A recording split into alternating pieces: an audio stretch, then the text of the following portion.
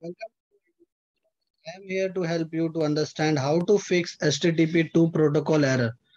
So while editing my Elementor page, I am getting this error and I try to see the solution, but it does not work. So I try to do more research on this and I find a better solution. So you can also implement on your website and see if that works for you.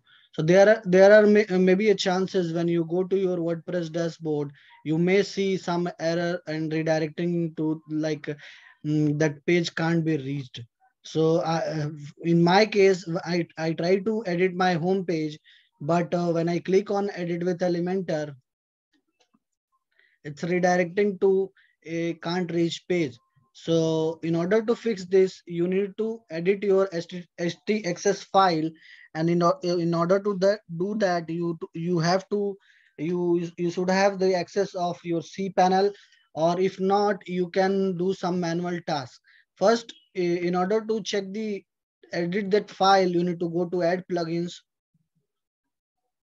or if you know how to edit the htaccess file, then it is good to go. And if not, I'm providing the temporary solution to edit that particular file. So first you need to search for file manager. And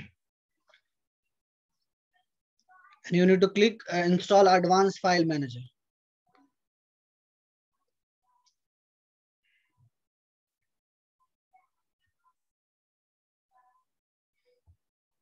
Now go to file manager which you have installed.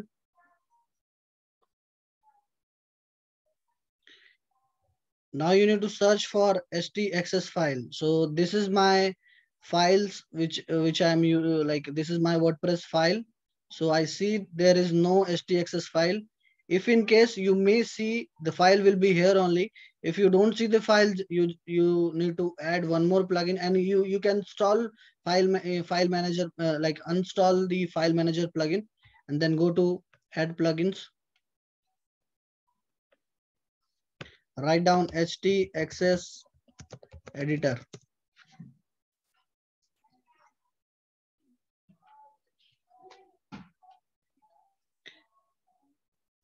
So now you need to install this particular plugin, which is provided by Web Factory Limited.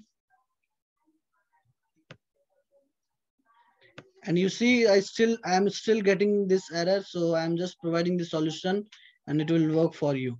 Now you need to go to your htaccess editor.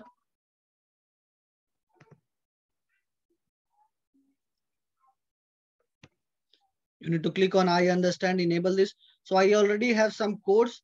So what you need to do, you just before one line, just click enter and now paste this particular code.